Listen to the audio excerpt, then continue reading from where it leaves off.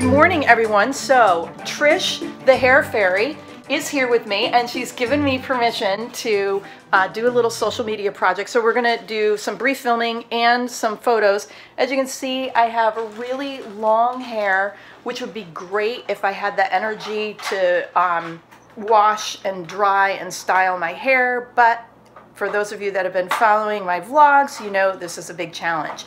So Trish has the Hair Fairy, a service where she comes into people's homes, specializing with children with special needs, is that correct? And also people with Alzheimer's, or people like me that have like some mobility challenges, and then all sorts of people. So she's in the Capital District region. You're based in Saratoga or just outside? Yeah, I live in Saratoga. I travel everywhere from like Selkirk to Queensbury and everywhere in between. Yeah. So there you go. If you're local to the Capital District in the 518 of New York State, Trish the Hair Fairy, and I'll put links below. So this is my hair. That's like a small dog. A small dog. It is. It's a wig.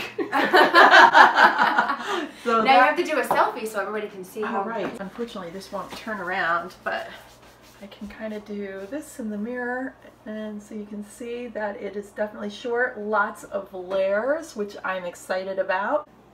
This feels great. It's a lot shorter, and I think this is going to be awesome because look, it's already starting to flip up a little bit. So we are doing good.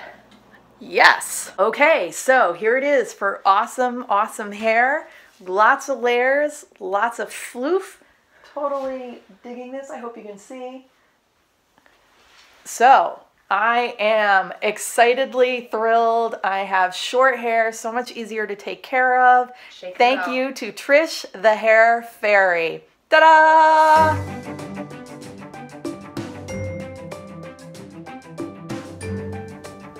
Having wash, toss, and go hair is great.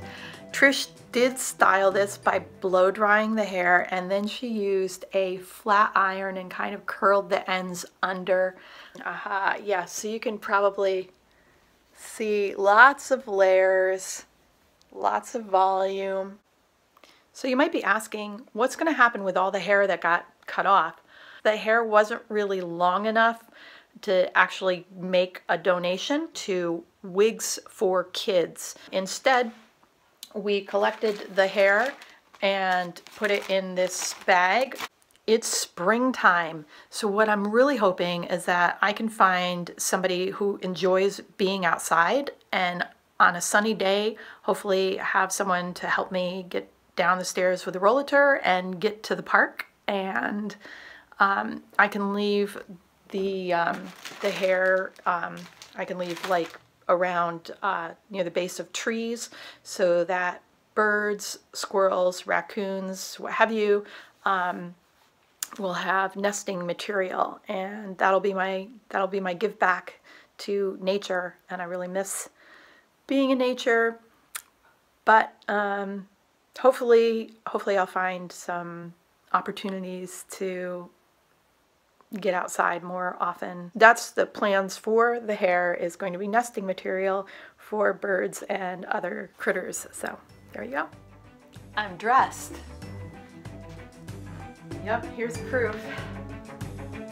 Awesome. Wearing my boots. Yep.